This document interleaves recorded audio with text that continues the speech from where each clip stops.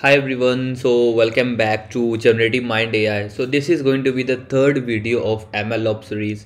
So in the previous video we have just discussed about the MLOps, the basics of MLOps, the key components of MLOps, and in the previous video, in the video number 2, we have just created the AWS account, and also we have just set up the multi-factor authentication on root user, as well as we have created zero budget notification. So if you are going to exceed more than $1, it is going to send you the notification in your the mail. Okay, so this all thing we have just covered in the previous video.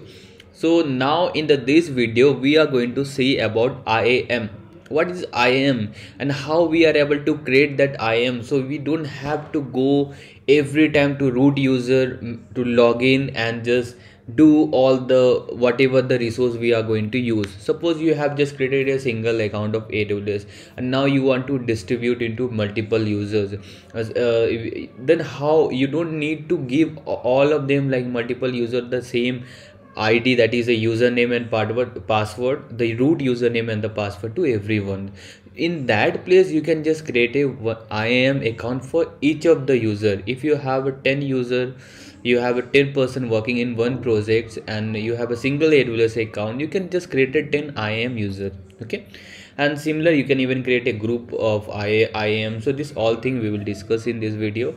And the important of this IAM is that with the help of root user, so you will have access for each and every IAM user what they have given the security or whatever they have given the access. So every IAM user will not have that access that depend upon the root user, what they are just going to give the admin access, or whether they are going to give only some commands, or they are going to give only the S3 bucket uses, and rest they are going to say you can't access other services. So all whatever the service it is going to assign for the every IAM user, that depends upon the root user is going to set up this all things.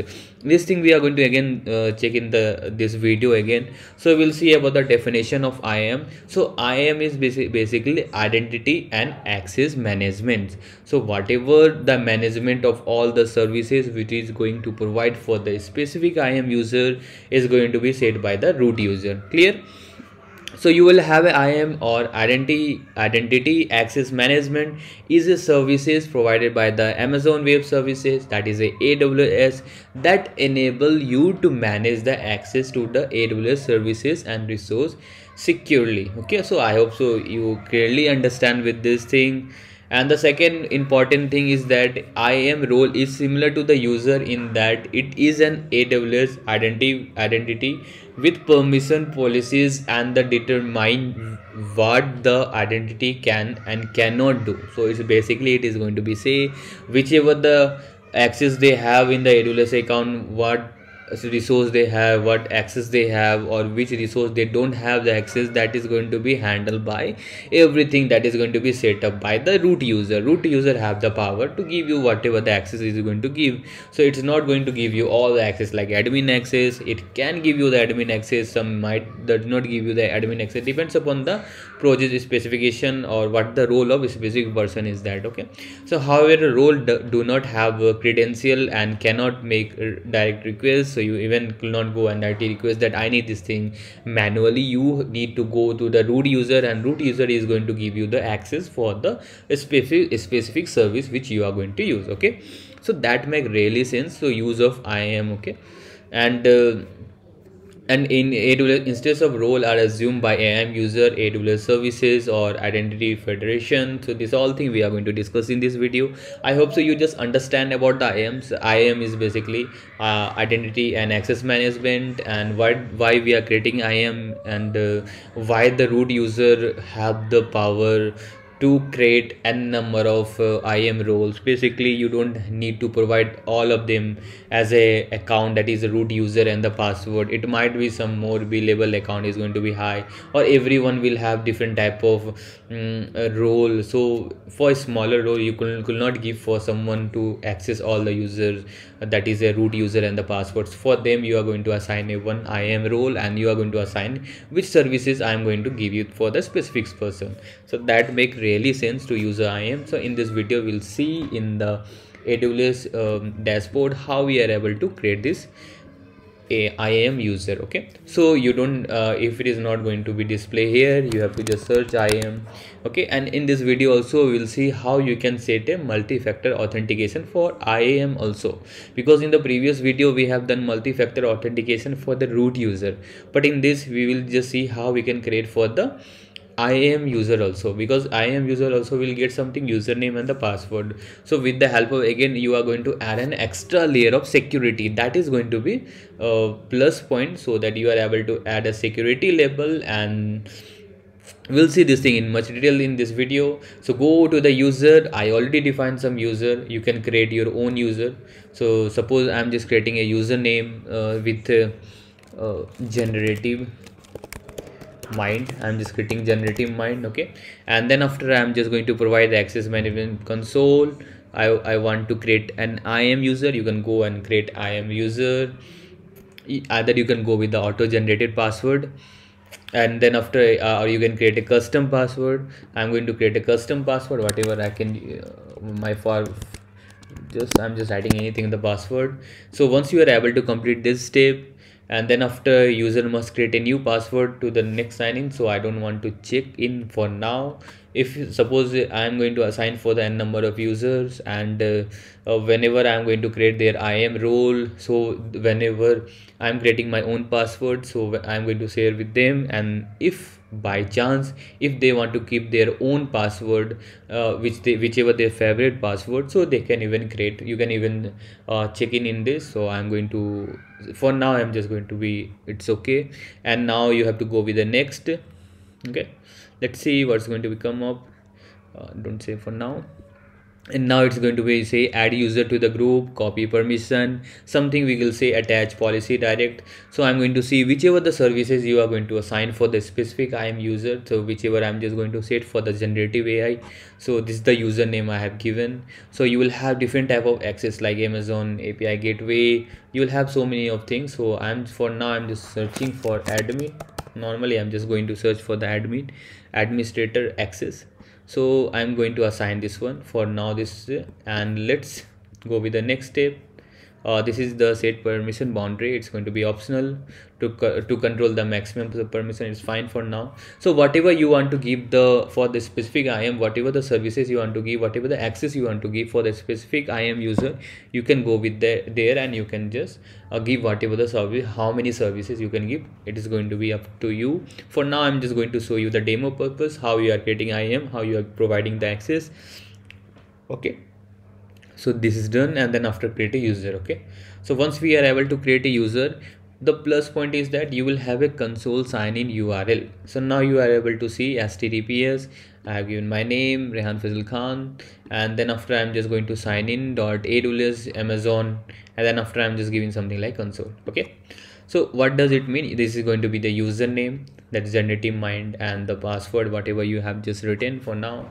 So this is username is generative mind, this is the password, but this link, with the help of this link, you are able to open the IAM. Okay, so you are able to open the AWS account with the IAM this role. And this is the Alias I'm going to show you. Even you can just change. So let me open in the new, something like a new web browser, and I'm going to open this one. I'll show you. If you don't remember that Alias, that is you can even edit, and whatever your name is there, or whatever comfortable it is there, you can go and just sign in. So this is what it is displaying, like account dual digit. So I'll show you how we can even edit or create a new account Alias. So for now, IAM username, so I have written something like generative mind. This is my username, so I'm going to copy this one. Okay, and then after password, I'm just going to give okay, so I need to give my password. So okay, let me write once again. Okay, so sign in. Let's see. So now you are able to see I'm able to access this all the account of generative mind. Okay, generative AI. So now this is the console home. This is the first time which I have going to sign in for the specific user which I have created with the help of we can say that is a root user. I am creating a new IAM role, and with the new IAM role I am able to log in with that account, and this account I have given the access to admin. So whatever the admin have the power, the same access I have given for the this IAM user. Okay, now the third thing is that you need to set a MFA, that multi-factor authentication, for this user also, like this IAM user, because whenever you are giving something username and the password, it is going to directly sign in. So even someone know your username and password, it might be easily for them to sign in, and whatever they can just access, or they want to train something, they can just take the resources and they can use unlimited resources, and billing is going to be a huge amount. So for that reason, again, you are going to add an extra layer of security that we call as a multi-factor authentication. We also discussed in the previous video, but the same you can go for the IAM. For this also, what I'm just going to do, go to the IAM, and then after, let's see, you have to go with the this is what account Alias I was just saying. I will show you how we can edit this one, but let's first of all go and do the multi-factor authentication. It's saying you don't have MFA assigned, so go and assign the MFA, and then after, again, the same thing which we have done in the previous video, generative AI I'm just writing, and authenticator app, go with the next.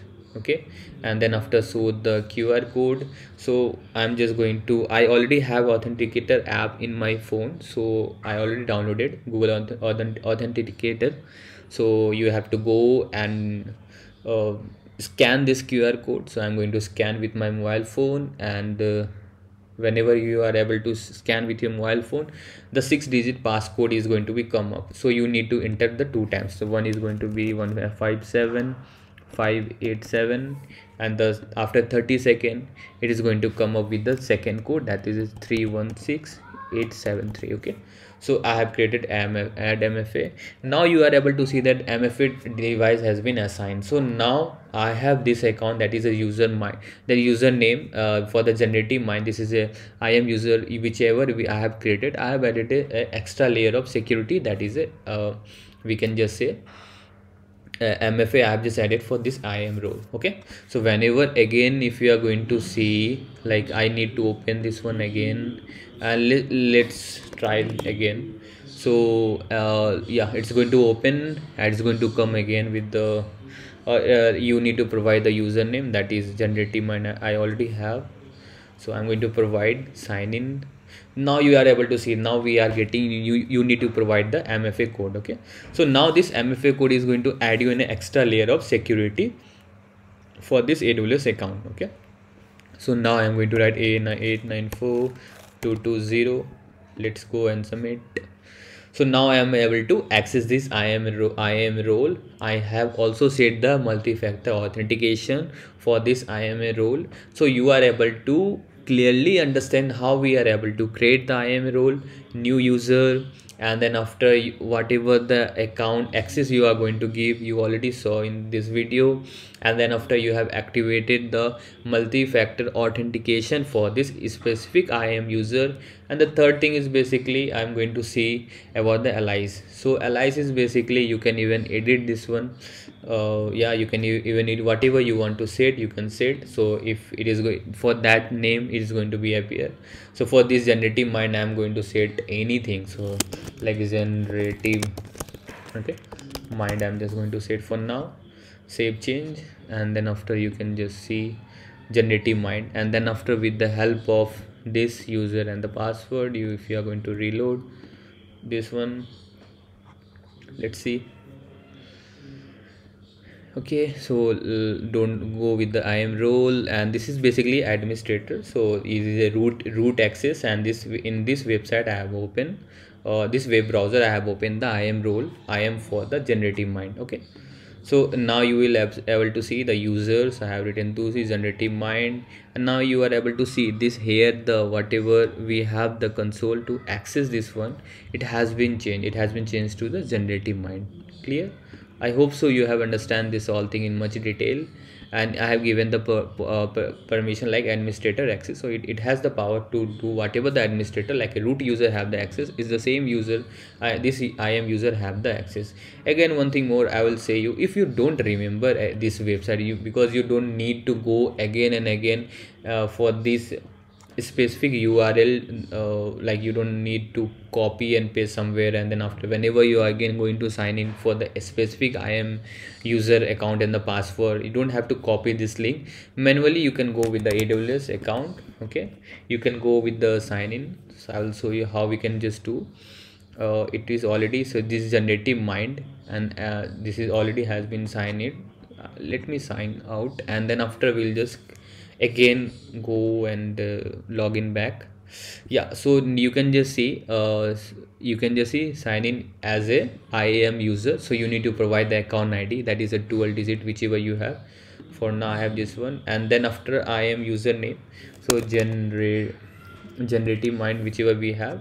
So you can just keep provide and sign in. Okay, it's going to say you the error because we have changed this to a generative mind. So you can able to see this one in, see, this is what I have changed, generative mind. So you can even change this thing, and let's go and paste generative mind, I think it is.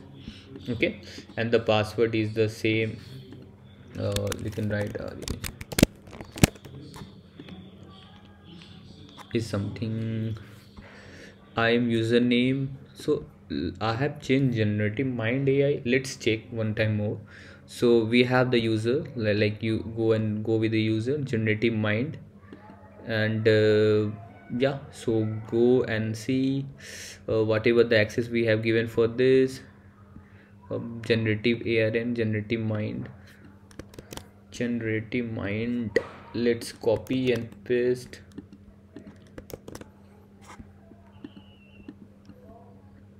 Yeah, okay, so let's see whatever the account I have changed. I cannot even remember because previously it was Rehan Fazal Khan, and finally we have just changed with the other user. Let's see how many user we have. So we have user of 6. Suppose if I'm just creating something new user, let's check, let's create again one new IAM role. I'm just creating IAM2 for now. Provide something like username, I want to access this one. Custom password, I'm giving something like any my favorite password. Go with the next step, don't save for now, and attach policy, and I'm going to give administrator access. Give this one. Next, see, then after whenever you are able to see, create this user, and see, this is what I have given, generative mind. So this is the which I have given. So it might be something wrong in this generative mind. Okay, I got it. So now let's sign in back. There was something there was some wrong. So you will able to access this thing again. So this is the URL where you, whenever you are going to copy and paste and open somewhere in the different web browser, so you will directly go with the sign in page where you already, it has been written the 12 digit account ID. Thus you need to provide your IAM username. So whatever the username I have given generative mind, whatever you have given your username, you can provide. Whatever the password you have given from the root account, you can just provide. So this all thing, whenever you are just done, you are going to go and sign in that, and again it is going to see you the MFA basically multi-factor authentication. I already have this thing, so 0 to 5. Okay, so this is all about the IAM. I hope so you are really clear with this. Even you can go and delete that with the help of account, that is a we can able to I want to just delete this this specific IAM, so I can just delete with the help of root user. So I can just go with the IAM role and how many user we have. So we have, it might be now it has been 3. I need to delete this one. You can go and delete this one, and then after you need to confirm that whether you are going to delete.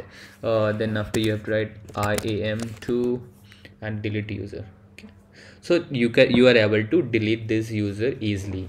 So this was all about how you can just create an IAM user from the root account, and then after you can go and back and logging with the IAM, and from there you can activate the multi-factor authentication. And then after you can even change the Alias. It's not, you don't have to copy paste somewhere and save the exact URL we already seen. You can just even change, or you can go directly to the AWS account. You can go with the sign in as a IAM user, just you need to remember that IAM username and the password and what was to your Alias. Okay, so this all was about the uh, which we have studied till now is about how we are able to create a IAM and the definition of IAM.